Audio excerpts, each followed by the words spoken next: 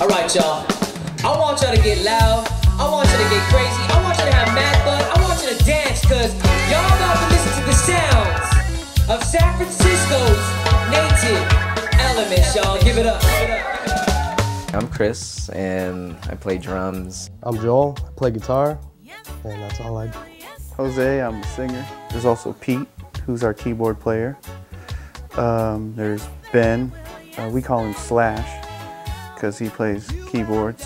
He plays the trombone. Trumpet, saxophone, sings. And then we got Martin, he's a percussion player. We got Mike Boz. Mike Boz, sitting on the sideline. Mike User plays trombone. JP, the other lead singer.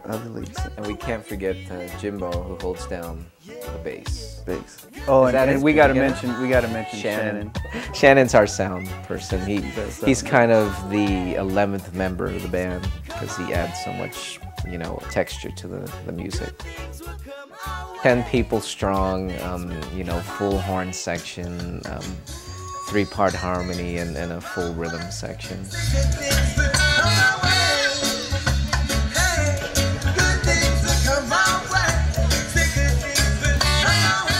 The band Native Elements kind of spurred from an idea that Joel and Jose, you know, came up with. It was really Jose's vision and his travels to Jamaica that really inspired us to really just go full force, you know, into reggae music. Reggae was the music that spoke to us.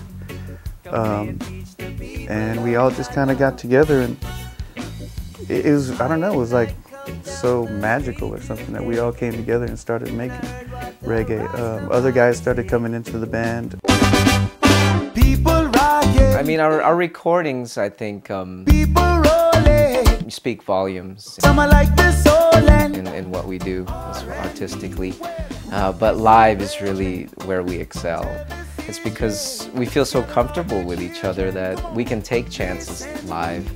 We can open up an arrangement and not feel like we have to play the same song the same way every night.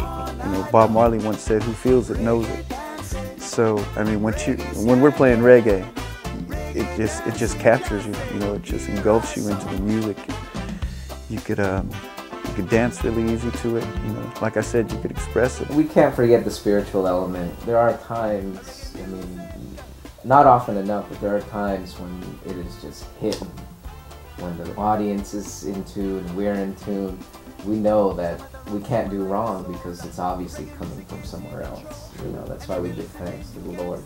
Style-wise, I mean, it's very, I guess, laid back, you know, organic, so to speak, and just basically off the cuff, because if you've been to any of our live shows, you know, that's basically who we are. You know, we just put it out there. We're just kind of... It's a native element. We're just kind of raw that way.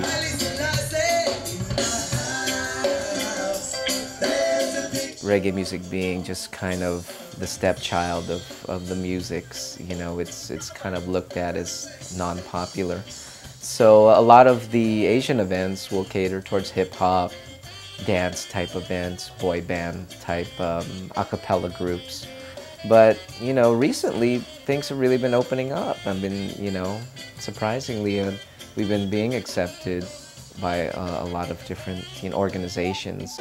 The society we live in, you know, although there are, you know, Americans make up so many different races, you know, the media just portrays, you know, a general, you know, color or consensus, and it's not totally, you know, spread across the board. We're actually coming out now from the background, and we're coming forward.